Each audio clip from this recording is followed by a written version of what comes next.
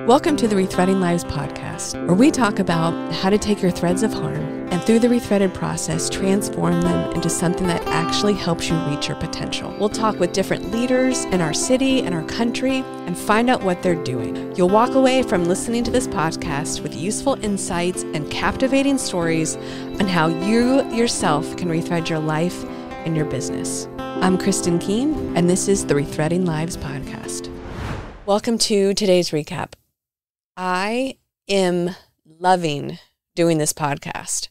I am my own greatest advocate because I am learning so much from these podcasts, from me sitting down and talking to these people, understanding their story, understanding that how they did hard things, being able to see the rethreading process in action over and over and over again. And it is changing my life.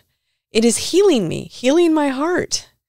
And then it is so exciting when I get to meet other people who are watching the podcast and learning just as much. I talked to my friend Sally, who has been obsessively listening to it. And she's like, I am binge watching your podcast. She's like, it is so good. I'm learning so much.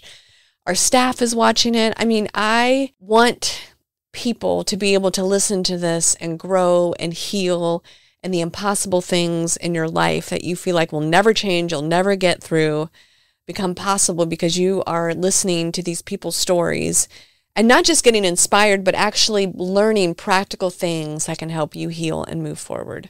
And this one today is a doozy. I encourage you to go and listen to this entire podcast. This is Bishop Mark. I know Bishop Mark through the Potter's House, which is one of the largest and most influential churches in Jacksonville. And Bishop Mark has been involved in the nonviolence movement and in gang intervention, in shooting intervention. He came from a life of addiction and gangs and has now been out for, almost 20 years now. He's married. He's leading all these initiatives, and hearing his story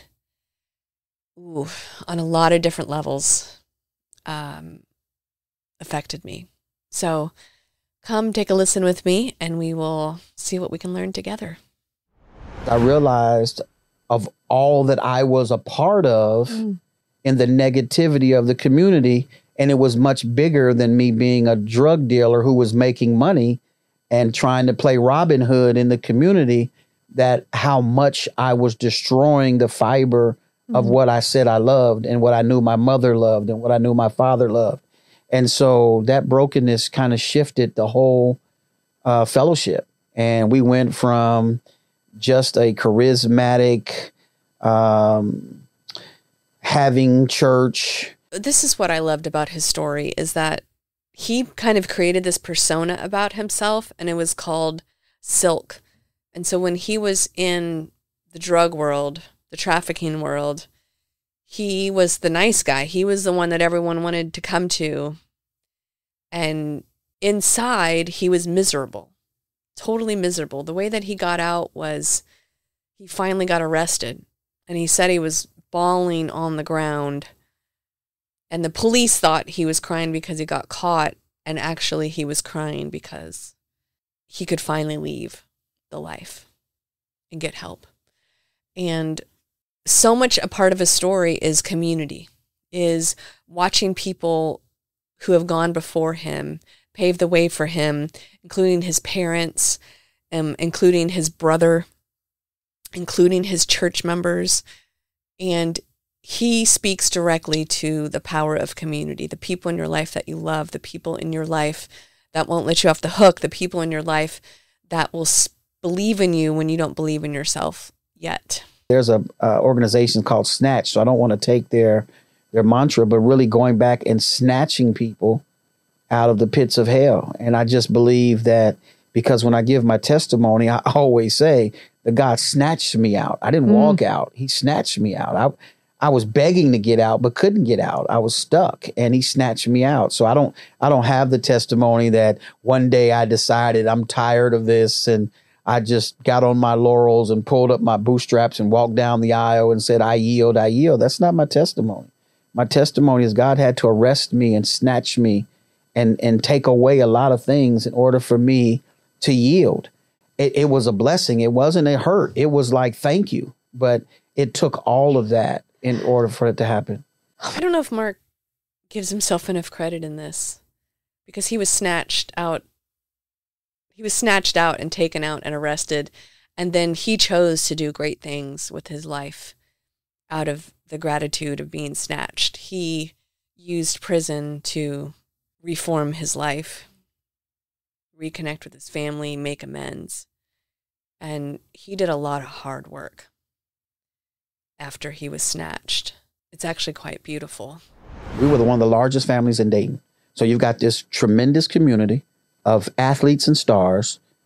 And, you know, I know they probably would never love for me to say this part, but I've been saying it for 25 years now. But we also had a group of gangsters. So on my dad's side of the family, we had connection with gangster. On my mom's side of the family, we had this connection with drug abuse and alcoholism.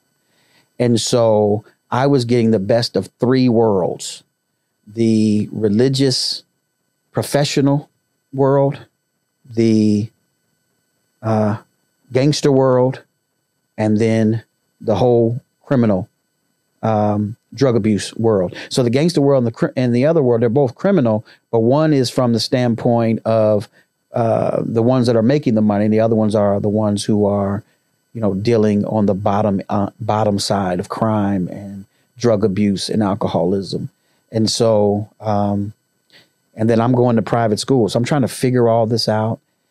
And then I found out that rich white kids get high too, and rich white kids party too. And so it's everywhere. And so then I became a conduit on all sides. And then I learned how to become this middleman for everything. And then that's what ruined me. That's where Silk was birthed. I started getting high around 13. 13. I feel like I love knowing people's stories because of the complexity of people. That Mark was raised in this really good family, and he was loved, like his nuclear family, that he was his parents. And then on the outskirts of his family were these two different influences.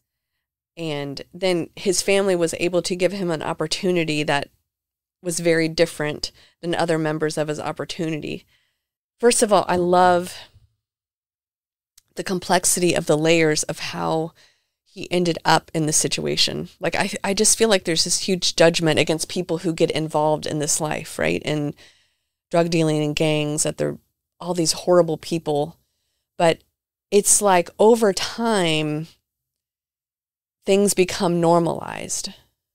And what is good and what is bad and what is right and is wrong kind of isn't the same. It doesn't carry the same weight as someone who's in a different situation, living a different life in different circumstances. What I want you to hear from Mark is that it takes time to get into this situation. It's not an overnight situation. People end up on the street dealing drugs in gangs. It's time and trauma becoming normal. Yeah, so I was at Central State University, Upper Bound. My cousin was on campus already, and he was becoming a Kappa, and he left the room. And in his room was some paraphernalia and some stuff, and I found it. And I wanted to be big time, so I used it while they were gone. When they came back, I was wasted. What did you use? Marijuana and cocaine. Okay. So I was wasted. At 13? Powder cocaine. Now, I knew how to use powder cocaine because of movies. I saw people sniffing. We watched everybody black back in those days. We watched Superfly and all the Dolomite movies. And so I knew that. And then I had a drug addict uncle that lived with us, who was a heroin addict, intravenously, which I thank God I never tried that, but I didn't try it because it seemed like he just looked too stupid when he was high. Like, why do you want that high? So I didn't use heroin. But I did see the cocaine usage. So I tried it high, and then everybody thought it was cool. I knew how to play cards really well because living in Japan, my mother taught me how to play cards when I was 6. So I was pretty smart. I caught on so I could beat them, and things like 500 and tunk and learned how to play spades. And it was amazing. And so I just became this cool kid. I went to private school. I was a good athlete. I could run in the streets. I knew the lingo. I knew how to get high. We always loved girls. And so I found my niche because I think I had an identity crisis at the private school because there wasn't so many black people there. We had this little bitty bus that come pick us up. And so my friends would kind of laugh about the little bus and the white people. And here comes white Mark. Here comes white Mark. So it was this, I called it AIDS. I called it an acquired identity deficiency syndrome. Just like regular AIDS, you don't die from AIDS, but you die from complications of AIDS. Well, I didn't die because of deficiency of identity, but I died because of the complications. I was going to die because of the complications of an identity deficiency, because I didn't know who I was, because I was trying to be what I thought I was supposed to be. It was killing me. I wonder how many of us can relate to that, what he's talking about. Like, I was becoming who I thought I was supposed to be. I mean, I know I've struggled that in my life with my role as a woman, because the church is telling me one thing, society's telling me one thing, my parents are telling me one thing and modeling. And like, when you're trying to live outside of your purpose, right? Life gets hard and life gets messy. I think that's where a lot of blame and shame come in. I know Mark, he goes on to tell kind of where this path led him to, and he became essentially a trafficker. So in the world of drug dealing, the drug dealing more often than not becomes the pimp, the trafficker, because women get into addiction, girls and women get into addiction. And then the drug dealer will be like, yeah, you can get high, but I need you to go turn a trick for my friend. And then I'll give you your drugs. And so that is how the drug dealers are controlling the lives of women. And Mark, when he was in the life, his name was Silk.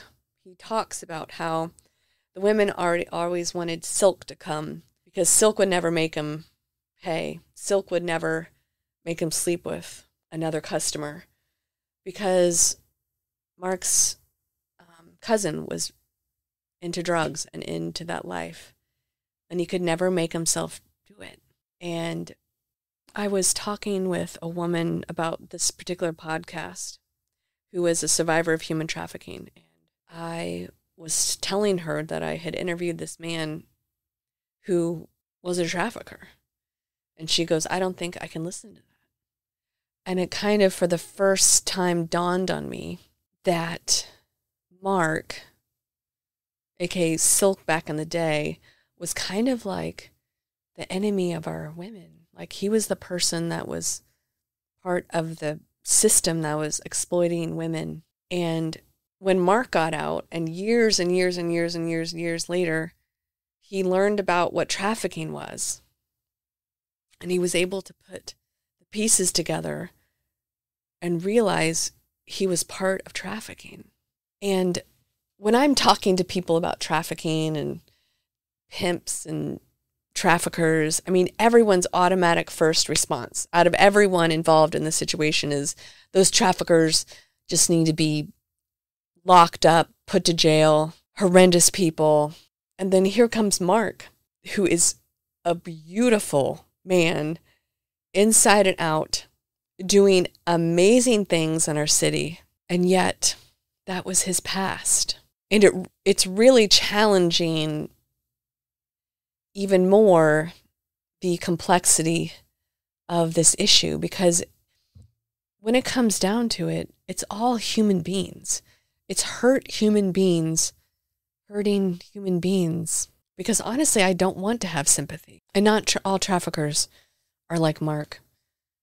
I don't know many traffickers who've come out on the other side. And I think him being able to see his cousin and him being able to still be kind and be Silk in the middle of this and see women probably saved his soul as well. So I'm thankful to Mark for his story, his testimony, his willingness to be open.